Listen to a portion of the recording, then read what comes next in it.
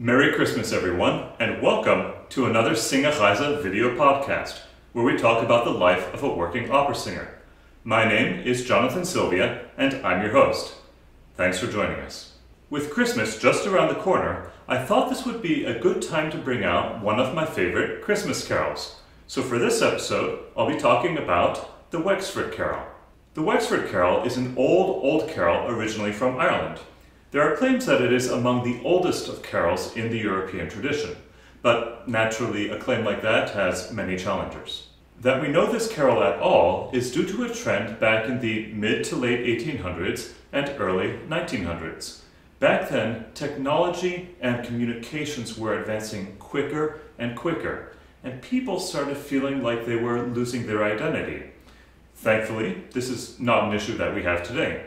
To rediscover where they came from, musicologists, that is, people who study music, started going out into the countryside to collect folk songs, like carols. What resulted were compilations of song in book form. Often these songs would have the inscription as sung by this random person or clergyman, or as heard in such and such county.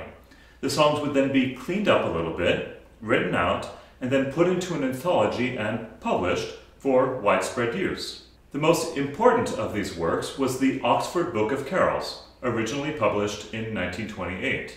This unique book captured exactly the right balance between scholarly work and singable tunes. Much of that was due to its very talented editors, the clergyman Percy Dearmer, Martin Shaw, and the very famous composer Ralph Vaughan Williams himself. The Wexford Carol was included in this book. It was collected and transcribed by William Gratham Flood, an organist and music director in Enniscorthy. Enniscorthy is in the Wexford County of Ireland, thus the title, The Wexford Carol. He sent it to the editors of the Oxford Book of Carols, and from there it was catapulted into becoming a big hit. By the time it was collected, it had already acquired a mostly standard English text. It was translated from Irish quite a long time before that, possibly even as early as the 12th century. In the US, the Wexford Carol is not as well known. Our caroling culture is just not quite as strong as it was in the British Isles during the Victorian era. Lucky for us, we have a wide variety of pop singers and celebrities to make Christmas albums for us. This is truly the American way. But through them, the Wexford Carol is starting to make its way into the mainstream. Singers such as Alison Krauss and Celtic Women have performed renditions of this song in their albums in recent years. Choral arrangements are also starting to show up, such as Mac Wilberg and the Mormon Tabernacle Choir. They included the Wexford Carol in an album just 2 years ago. The arrangement that I am using is by Philip Mao, of whom I know essentially nothing. It comes from a collection that Sarah happened to have one year as I was rummaging around looking for something to sing. Whether it is by pop singers or choirs or Singerreise, exposure for the Wexford Carol, in my mind, is a good thing. It really is one of my favorites, and I've been able to perform it several times over the last decade or so. The text is pretty standard fare as far as carol texts go. It recounts parts of the story of Christmas. The first verse actually starts with an invocation, calling us to consider what Christmas means to us today. The second verse recalls the travel of Mary and Joseph, who in this version is just simply called her guide. Apparently, the Irish didn't think that Joseph was important enough to have a name. Anyway, they find, of course, that there is no room for them to stay. The third verse, at least in this version, talks about the arrival of the shepherds at the manger.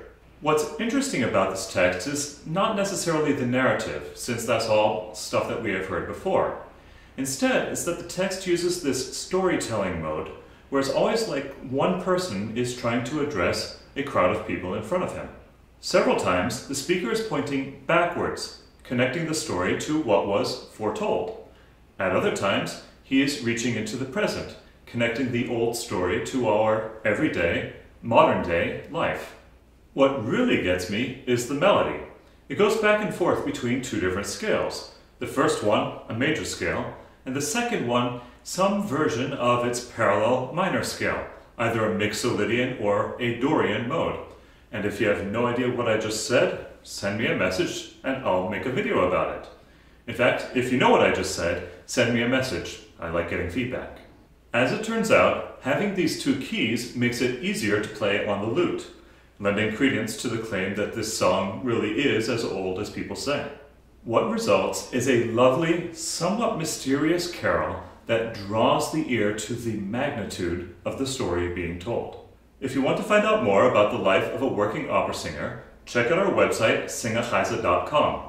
There you'll find articles and resources all about singing and about Schubert's masterpiece, Winterreise. You can also follow us at facebook.com/Singerreise. And I'm most active on Facebook, so this one will see the most updates. While you're there, make sure to like and follow the page, and to like and share and comment on any of the posts there. Because of the way that Facebook works, Facebook needs activity on the Singerreise Facebook page in order to put it into other people's timelines and feeds. Even if you like the page, sometimes you won't see all of the Singerreise content unless a lot of people are going there. So I highly encourage you to stop by pretty frequently and check out what's happening. Of course, there's also twitter.com/Singerreise. You can follow the @Singerreise user handle there. And of course, you are presently watching the Singerreise YouTube channel. Make sure to subscribe to that before you go, and even to set your notifications so that you get notified every time a new Singerreise video is released. Finally, there is patreon.com/Singerreise. This is the funding mechanism by which I can continue doing these Singerreise videos. You can become a patron of Singerreise for just $1 or a few dollars every month, and your patronage means a lot. Without your patronage, I'm not going to be able to continue doing these Singerreise videos in 2018. So I still need a few more patrons. I could actually use a lot more patrons. So I highly encourage you, if you have enjoyed this video, to go and be a patron and support this so that more of these videos can be made. I hope you enjoy the Wexford Carol as much as I have these last many years. Thanks for watching, and Merry Christmas.